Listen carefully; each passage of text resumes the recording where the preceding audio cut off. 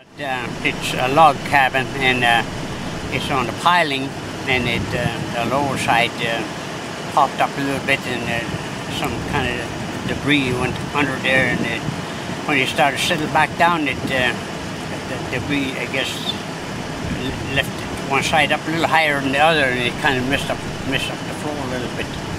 So I got to jack it up and then move the ramp there, and then trying to put it back in place. But then it's really messy in there. It got 3 feet, three and a half feet inside my house. Yeah. Oh, this is the highest flood I've ever seen. In 71, I thought it was the highest in my lifetime, but this is the worst ever. I had enough time to put some stuff on top of the stove, and maybe on top of the dressers. I emptied the bottom and let that go, but then I put it a little higher than normal, and some of them came, it did dry, you know.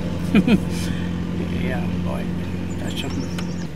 Yeah, I've been in every flood since all through these years.